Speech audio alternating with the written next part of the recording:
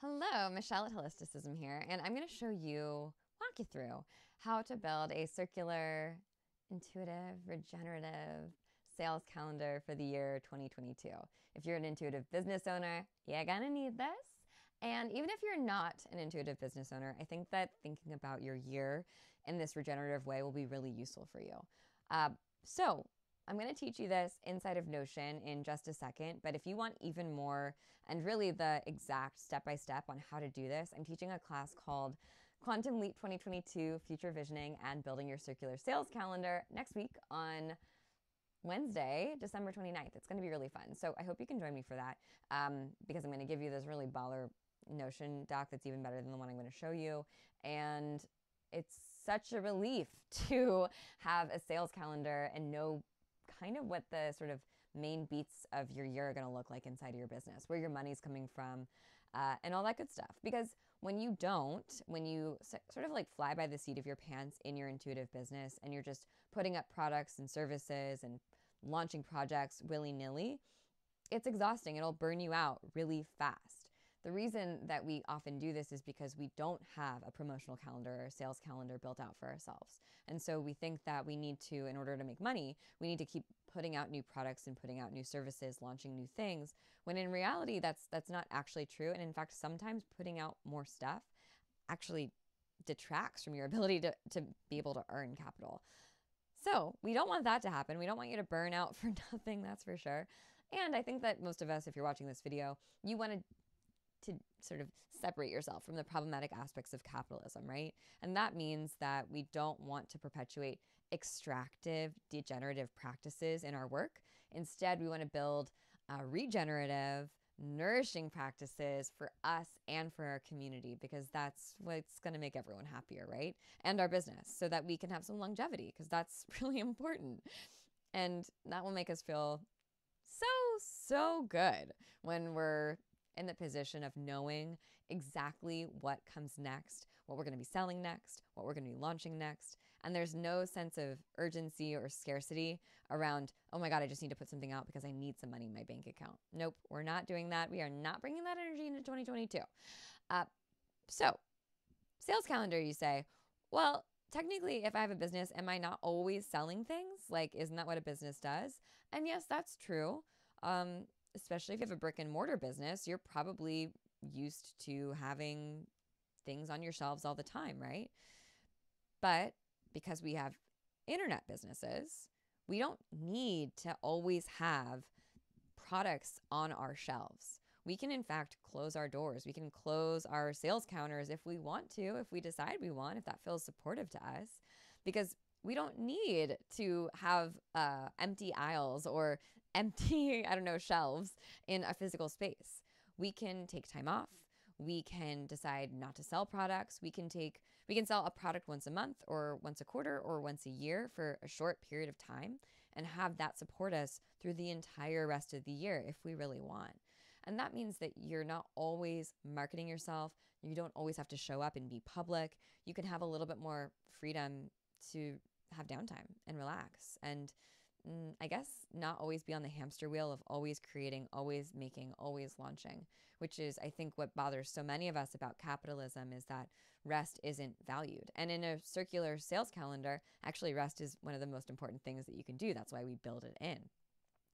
And with that, there are 4 main pillars that you need to know when it comes to thinking about your circular sales calendar and building it out for yourself. So of the 4 pillars of intuitive business, there's 2 sort of no-brainer ones. And the first no-brainer pillar is growth. Growth is usually the numbers that we're looking for, right? When we want to grow our email list or our Instagram audience or get more likes on a video view.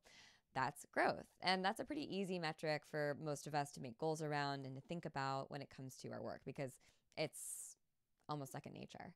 The next obvious would be revenue. Revenue is how you make your money. So what money is coming into your work, into your business. Again, pretty easy one to remember, easy one to think about. If you're not making enough money, you put out another product or service that can make you money, right? You got to figure out where your energetic leak is and either plug it or add something new in. But the next 2 pillars of intuitive business are a little less obvious. Retention just simply means being able to keep your clients coming back to you after they've bought from you once. So often we just focus on growth and revenue and we don't think about retention. And that's not great because it's really expensive to acquire new clients or new customers or whomever is shopping with you. And it's much, much more affordable to simply give people an amazing experience who have already worked with you, so much so that they want to work with you again and again and again, whether that's as a coach or a teacher or, I don't know, a tarot card reader, or you own a digital store that sells amazing clothes. You want your customers to come back to you, right? You want them to shop with you again. Retention is also important because it asks us to think about how we can continue to support the people who have supported us. How can we provide value to them in a meaningful way? And then finally, impact is the fourth pillar of intuitive business that we want to think about when it comes to setting goals and also building out our calendar. When we build a calendar conscientious of a sales calendar, and that's conscientious of impact and how many people we're able to help and the ripple effect that we're able to have and the why behind why we do what we do, that is not only going to bolster our energy and prevent us from burning out, but it will also help us refocus on what matters so that we're not just chasing a revenue number, right, or a salary number, but we're also taking a moment to think about how we're affecting our community, which is really important. And all of those things combined make a circular sales calendar. And a circular sales calendar has a healthy balance between growth, revenue, retention, and impact. When your sales calendar doesn't have a healthy balance of those four pillars, that's when you likely are going to get burnt out, or you can say that your business is at a place that's imbalanced. So you might burn out. You might notice that your customers or your sales are much lower, that you can't hit the goals that you want to hit, and that generally you're just like straight up not having a good time. You don't feel connected. That's because there's probably an area of the four pillars of intuitive business that you're not thinking about. So with that, let's get into this four pillars of intuitive business Notion doc and planning your 2022 promotional sales calendar. So we've got our four pillars. They're great, looking good, feeling fine. And we're going to want to start to think about our products, services, and projects. And effectively what we want to do is put all of those projects, services, and products underneath one of these four pillars. So we're going to pick the best pillar that would represent the sort of aim of that project, that service, or that product. And it might be, when you first start thinking about this, it might be obvious to you that, of course, every product or service is a revenue driver. Like, duh, of course, anything that makes me money is going to go under revenue. To which I would say, not so fast, my friend. That is not necessarily true.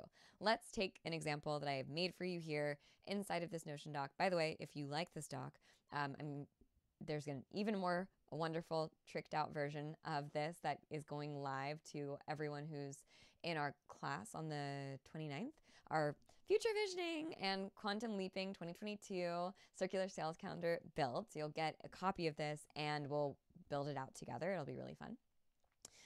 But I've got this really amazing table that has a bunch of different little situations inside of it, a bunch of different properties, right? So I've got the name of my product, service, or project, and then the price per unit, so how much one little unit of that thing costs, the revenue that I want to make off of that product, service, or project, the conversion rate, which is simply like how many people actually buy the thing once they see it. So think about your Instagram ads. How many people end up buying those doggy thunder vests after seeing them on their Instagram swipe up, right? So we could see how many people actually went through the process and said yes and checked out, and that would tell us a conversion rate. A conversion rate is typically between 0.5 and like 10%, depending on how big your audience is, how long you've been doing this, all that good stuff. So numbers vary there. And then you can see that I've got two formulas that tell us how many leads I'm going to need to get in front of. So how many people I'm going to have to market to if I've got this conversion rate, and then how many units I'm going to sell in order to make the revenue I want to make. So I'm taking into consideration all of these numbers because these numbers basically tell me how much work I'm going to have to do in order to get to my revenue goal. So for this ebook example, we've got it costing $1, very, very affordable, and we want to make $5,000 off of it.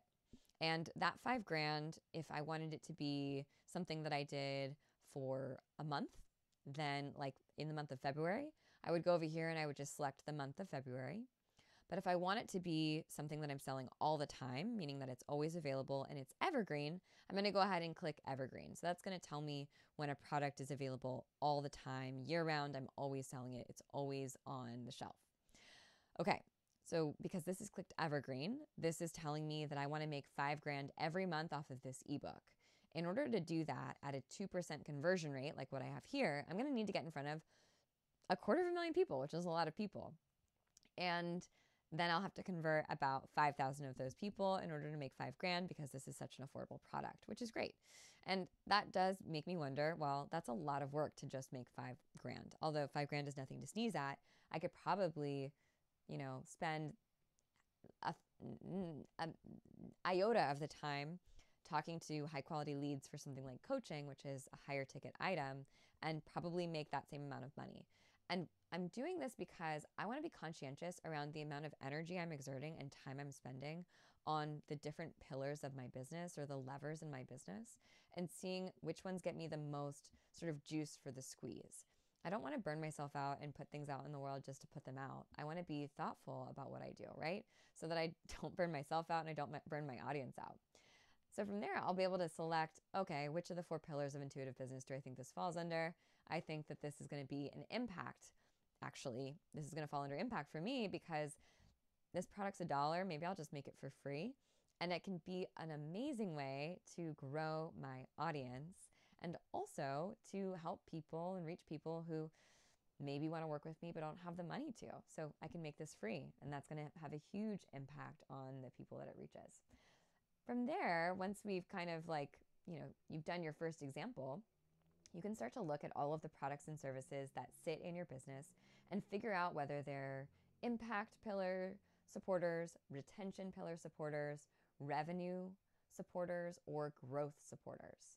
And as you assign those different areas, we're just looking at a different view inside of Notion, you'll be able to see where you have potential gaps in your business. So far, it looks like I don't have a lot to support retention. And so if I'm spending a lot of time getting people in my community and then finally working with them, convincing them or selling them a course, and then working with them one-on-one, and I've just separated these from evergreen, which are down here, and seasonal offerings. And then I'm going to do all this work to get in front of these people, to sell them these things, which is also can be very challenging. And then I'm just going to offer them like this one little element of retention. I don't think so. It looks like I need another project, which is something that's not going to make me money, but directly, or a product or service, which is something that's going to make me money directly. And I need to figure out how I can continue to support my users over a longer period of time. And then, of course, I've got my impact goals here, so that's looking good. Now, how does this all come together in terms of a calendar? Well, when we looked at your table, we, first off, have a calendar so we can actually see which months everything is, all of these goals are connected under. If we want to, we can totally view it like this. You can see spell kits are active during this time along with one-on-one sessions. But what I find most helpful is the calendar view and selecting the months that I want this product or service to be live. So this is a connected database or a linked database to something I'm going to show you in just a second, which are all of my months organized. And when I go in here, I'm going to just simply, like this is an evergreen product, I'm going to tag all the months that are available because I know that every month, because this is evergreen, I'm trying to earn $6,000 from one-on-one sessions. If I didn't want to do one-on-one sessions every month, because I'm like, oh my God, that's a lot of people I have to talk to because I have to sell 12 units every month. And that means that I'm talking to 120 people or getting in front of 120 people every month. And that's just a lot for me. I would just unclick that evergreen and I would select the months that I want to do this. So right now I'm going to just say that I want to do this in September, November, and January. Okay, great. And then if you want to put the dates that it's live, you can totally do that too, especially if you're only launching this for a short period of time. Okay, and remember, for projects that don't have a direct transaction connected to them, we don't need to necessarily do this. We can totally add projects in here for when we want them to be live, but just as a heads up, you don't need, or when we want them to be evergreen, you don't need to input the money here. So let's go down and check out this linked database for monthly financial goals that I've connected to my projects tab. This shows me all of my months. I've only propagated a couple months, and it also shows me which products, services, or projects are active during this time. So the month of January, super busy. I can see the direct connection between how much each of these projects is going to earn me. If I wanted to, I could even change this and show the actual sum. So I know exactly how much I should be making that month. And then you can see at the bottom here, it adds together all of your revenue, your projected revenue. So you can see about how much you're tracking to make for the entire year. Once I figure this out, I can look from a bird's eye view at each of my months and say, okay, looks like August is super busy, so I'm probably going to want to have some downtime in September. And so I'm going to want to offer a retention product, and that looks like one-on-one sessions. Great, easy. And then maybe that sets me up for the next month, and I see, okay, I'm only doing spell kits next month. My revenue is going to be down. I want to add something else here. So I'd go ahead and check out my projects, and maybe what I want to add in is an affiliate sales option. And that's going to kick up my revenue to something that might feel a little bit more substantial for me. With these two, going between these two, sort of views, your months that you're active and how much is on your plate every month, and your pillars of intuitive business, which we can toggle back to here, you're going to be able to really quickly figure out the health of your business. Are you supporting yourself? Do you have enough money? Do you need some downtime? Does it look like you're going to get burnt out? You can predict all of that before it happens. And that's the beauty of working on your circular sales calendar in the beginning of the year. It can set you up for success and also get you really excited for what's to come, instead of oh my God, how am I going to keep doing this? How am I going to keep making money? How am I going to keep this thing afloat? You have a general plan. Of course, plans change. I mean, pandemics happen, but you have a general idea of maybe how you want to spend your time, and also what gives you the most bang for your buck when it comes to your energy. And that's it. That's what it looks like to start building out a circular sales calendar for an upcoming year in your intuitive business. There's a lot more to do, but that's the sort of brass tacks. If you liked this and you want to come join us for class next week, I'd be honored to have you. It's called Quantum Leap 2022, Future Visioning and Circular Sales Calendar Building. It's going to be really fun. I can't wait. Oh, I can't wait to give you the Notion document. Okay, with that, I think that's all I have. I'll put the links below. Let me know if you have any questions, and I can't wait to hear what your goals are for 2022. In the meantime, I'll see you on the internet.